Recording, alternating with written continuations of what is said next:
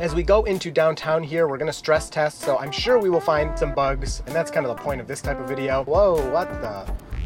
Okay, Beta handling that pretty good actually. Slowed down and then moves out of the way. Oh, and we're stopping here for this pedestrian. So she kind of came out there at the last second. So really good. There's a lot happening all at the same time, and the car seemed to handle all of that. Yeah, it just wants to go around that closed road sign. When the road was fully blocked, it did reroute. I was glad to see that, but you have that little gap there for people that are allowed to go there, and the car's just like, no, I'm gonna take that. It's crazy with the construction here. Cars to be able to handle that.